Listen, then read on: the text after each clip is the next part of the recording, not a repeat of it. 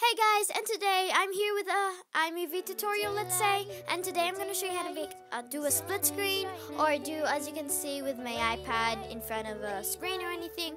But let's go ahead and get started. You want to open the app iMovie on your iDevice and choose any theme. Right now I'm choosing Bright. As you can see, I just inputted a video there.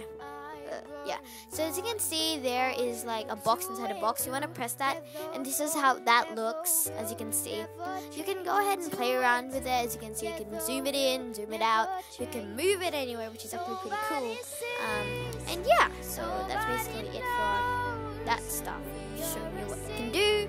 And the reason why I'm zooming it in, because I don't want you guys to see my personal details, but yeah, press the split screen one on the right, the actual right, you know how it has that split screen kind of picture. You can play around with it, you can zoom it in and everything, but yeah, that's basically it. That's a really short iMovie tutorial, but bye, and subscribe, and like.